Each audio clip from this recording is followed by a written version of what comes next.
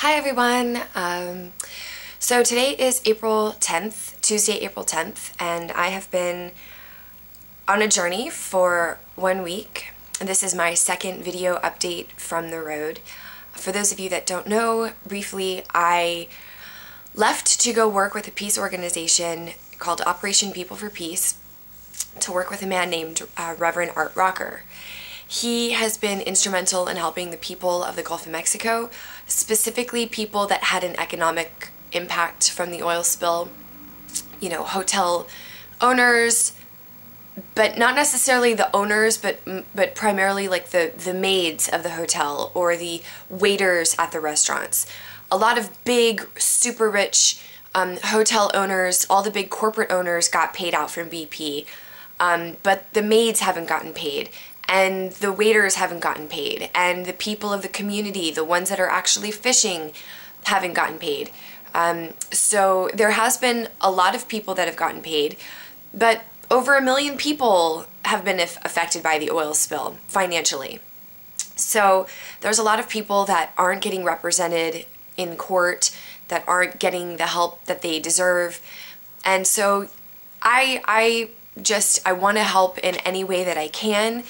And so I'm working with this peace organization.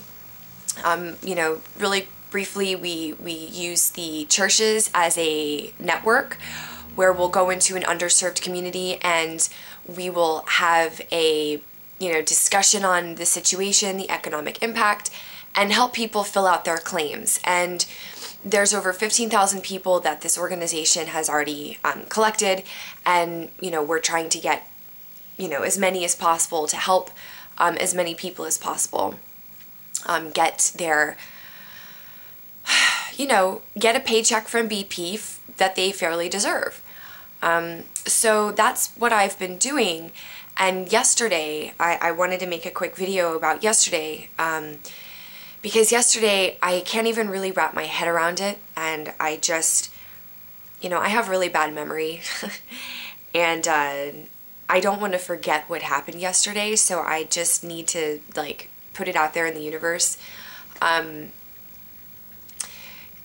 So Art Rocker, the Reverend I'm working with, is a chairman of the SCLC, and the SCLC stands for the Southern Christian Leadership Conference.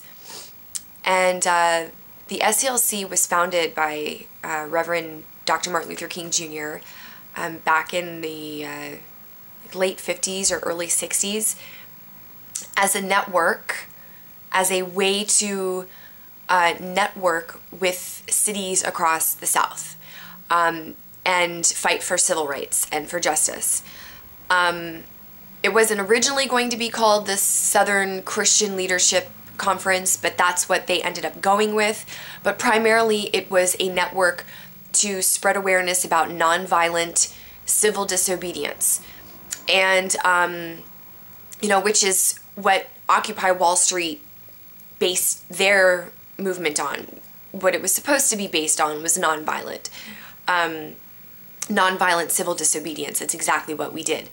And what people out there are still doing, and I love you, Occupy Wall Street, and everybody out there that's still occupying you are amazing. Oh my God, I love you. Anyway, so to be really brief as possible, because I really don't want to make a long video, I had the incredible honor to go to the SCLC Headquarters, founded by Dr. Martin Luther King Jr., one of my, like, heroes, and met with the entire board of directors and, you know, the people who make the organization run, okay? And not only did I just meet members of the SCLC in a boardroom, we had lunch together, it's crazy, but they themselves are just as heroic and brave and instrumental in the civil rights movement as Dr. Martin Luther King Jr. I mean, they were his friends, but they were also huge,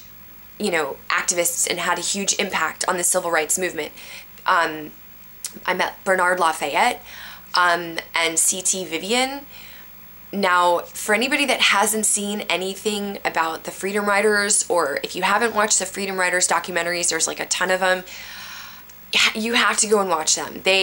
I was watching them last year when I was hoping for a revolution, and I was inspired by them, and then eventually Occupy Wall Street happened, so it was kind of this like, you know, I was inspired by their movement, and it helped me join and make a new movement. So, I mean, I was literally sitting with civil rights history yesterday at a lunch table, and we talked about Occupy Wall Street.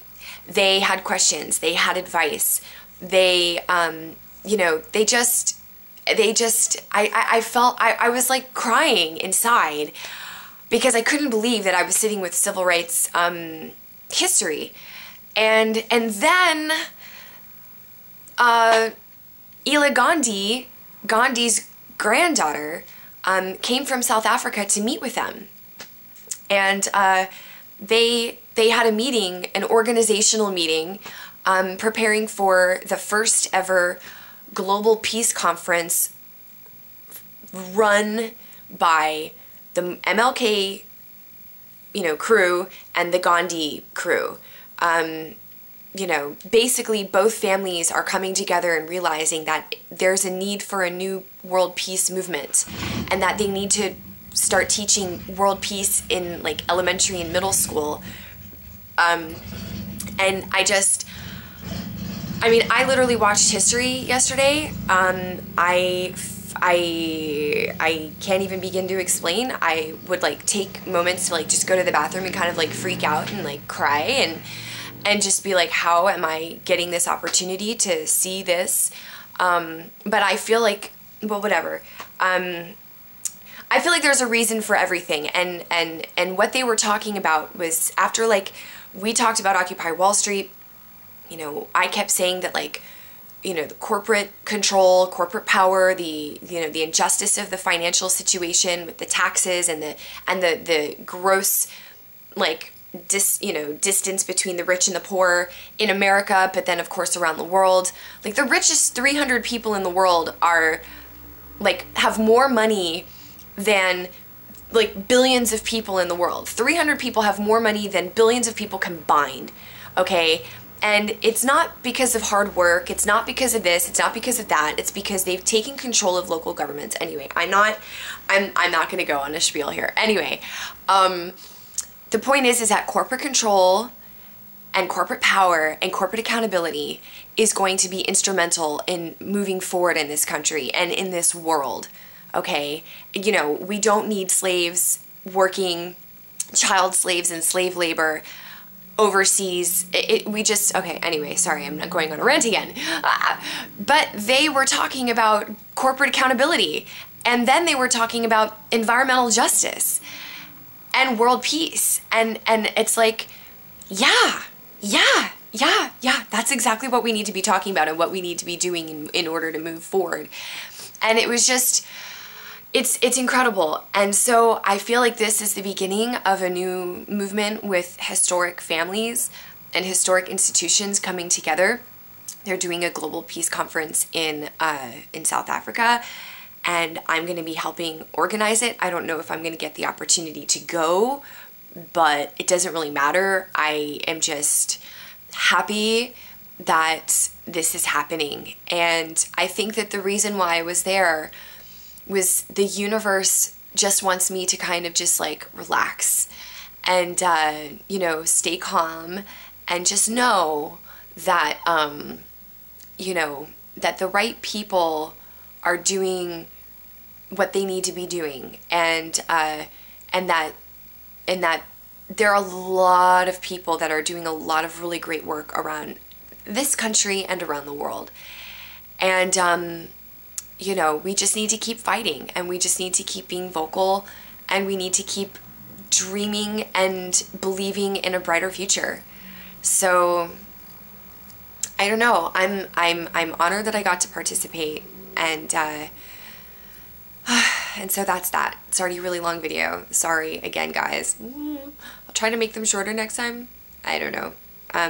Anyway, we're gonna be in Louisiana on Thursday, and I will let everybody know what happens there. I'm hoping to meet with people that were actually on the oil rig the day that it blew up.